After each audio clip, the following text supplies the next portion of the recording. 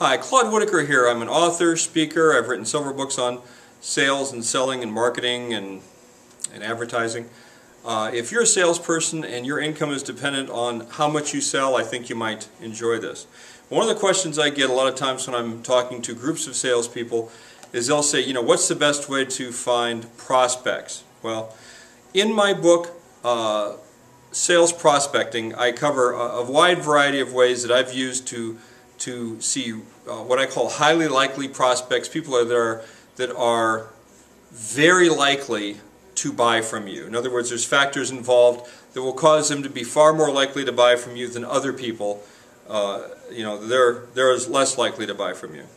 Well, one of the things that people ask is, salespeople ask is, should I advertise at all? Well, you can.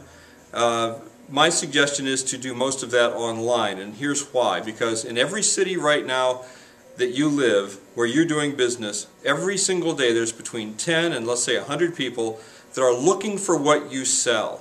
And you just want to make sure that they find you. Now, where are they looking when they're looking for what you sell?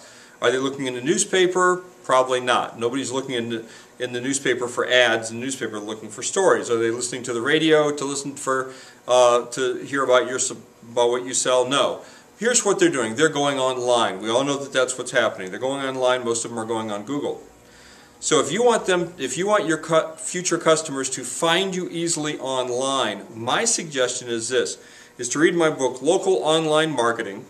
And what this does is completely outline my complete system and my complete process for getting my businesses listed on the first page of Google, so that when people are looking for what you sell, they'll find you very easily. And those people are very easy to sell. In other words, they're calling you, and the dynamic is completely different than when you're calling them. When they're calling you, that means they are ready to buy. And those ready-to-buy customers are what we really want. So my suggestion, again, is to go online, go onto Amazon, and look at the book, Local Online Marketing. I think you'll enjoy it. Thank you.